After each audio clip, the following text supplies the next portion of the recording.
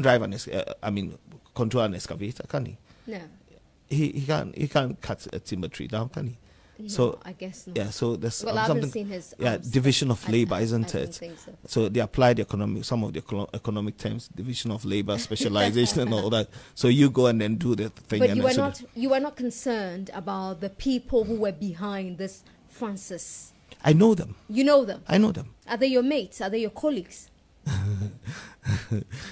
Are they your colleagues? You want to enter through the back door, right? No. I don't. I do like know the back them. door. So when you know them, are they your colleagues? I've petitioned the party.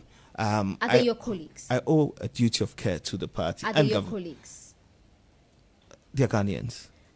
Are they NPP members? But in my preamble, I think earlier I said both NDC and NPP. So the people who contracted this guy were from both parties. I think you're trying to probe me further. Oh no, I'm not. Yeah, but we're just having a conversation. So would you like me to read? To probe.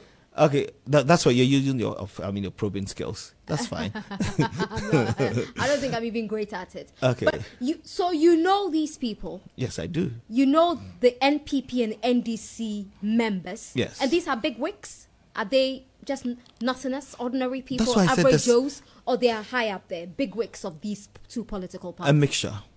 A mixture. Yeah. So there are big wigs. Because the big guy would not go to the bush, would he? No. So there has to be a small ant doing that. You know what I mean? Right. Yeah. So that's what I'm saying. It's a chain, an entire value chain. And how have you been so quiet about it? I mean, if people in your party and in the NDC, and you know them, try to destroy you the way they did, how have you just taken it on the chin?